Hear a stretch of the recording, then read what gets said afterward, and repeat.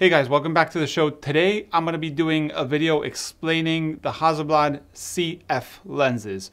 Hasselblad came out with their 500 series or the V series camera a very long time ago, and the lenses did have some changes but not huge. So I did a video on the C lenses, which are the silver one and the one that's a bit more like a pyramid, like a nose that actually has an angle. And the CF lenses are these that are all the same diameter, basically like a big chunk of lens. So these lenses change a couple things, and I wanted to show you exactly what those things are, what they mean, and how to use this lens basically for anything you need. So first thing you notice is the bayonet change. So it's a B60 bayonet. So accessories that work on the B50s, which are the C lenses, don't work on these. But you can get a step-up ring from a C to a CF, and then you can use all the accessories, or you can also use a step-up from the B60 to, I think, is 63 millimeter filters, so you can use common filters and not Hasselblad bayonet filters. So once we're in the lens, it's very simple. Let me just show you a little bit of the front of the lens. And you have the focusing ring, which is here on the side, and you can see there's meters in white and feet in orange.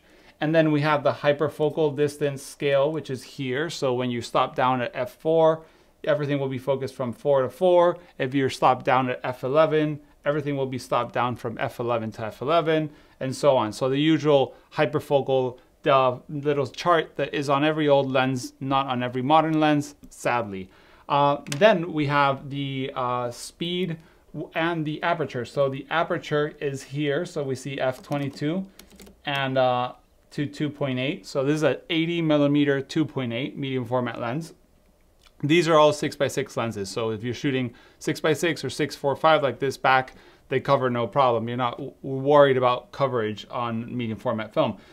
So as you can see, there you have the 2.8 all the way f4, f5.6, 8, 11, 16, and 12. Those are the aperture basically of the lens. And then the shutter speed is this other ring that says 1, 2, 4, 8, 15, 30, all the way to 500.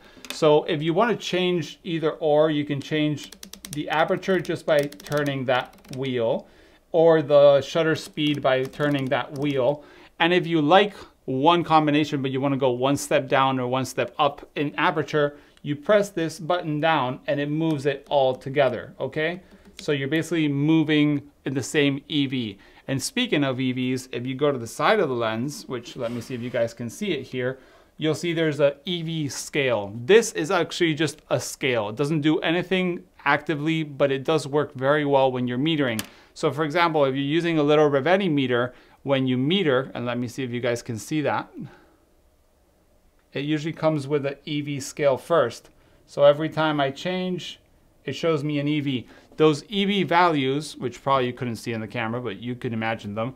Those EV values are usually EV9, EV10, EV11 are on this side. So if you go ahead and let me see if I can see, we're on an EV8 right now. If I like that EV value, but I want to open and close the lens depending on if I want more, movement in my shot, if I want a sharper or more depth of field, you just have to press and it keeps that EV, and you just basically just change those settings together. If you want to just change one of them, I change one of them. You want to change the other one, you move that one.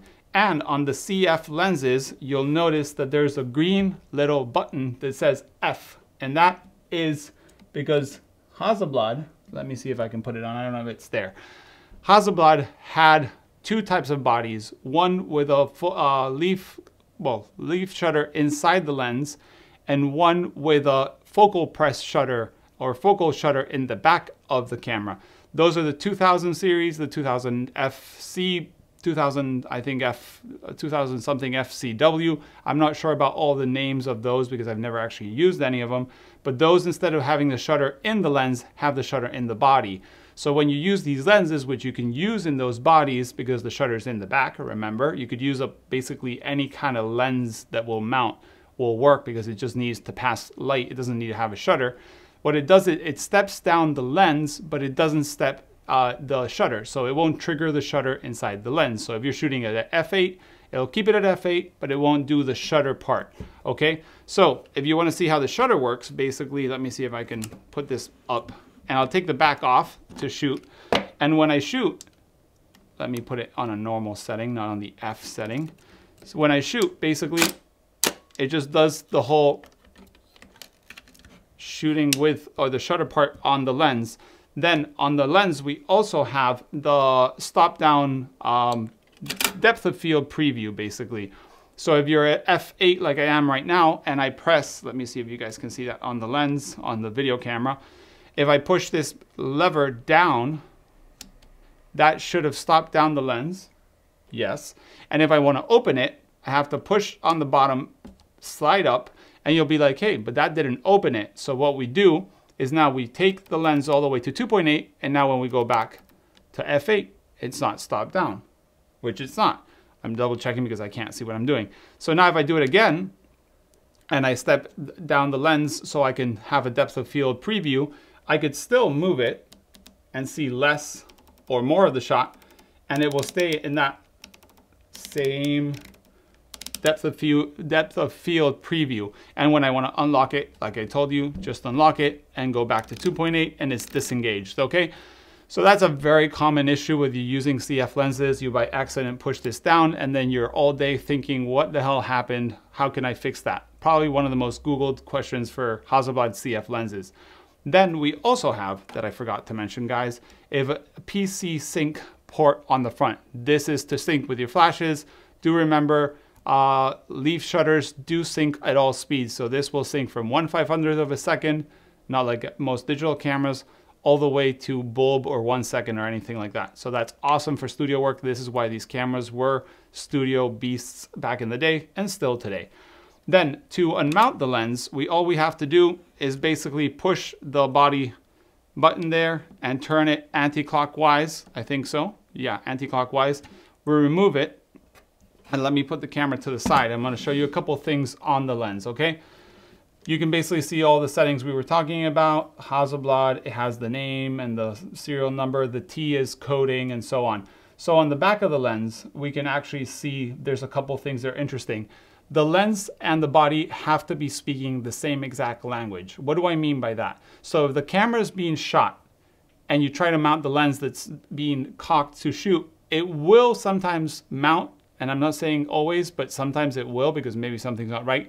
And then you'll jam your camera.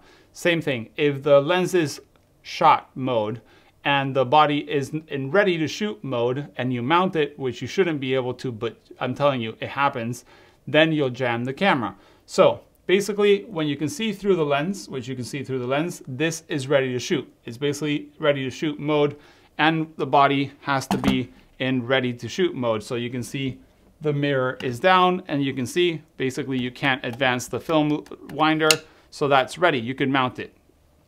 But if by any chance you like keeping your lenses uncocked, what you have to do is push this little button down and then you have to twist this a little bit. And basically that, you see, that turn around and now you can't see through the lens. So if you're trying to see through the lens, you can't.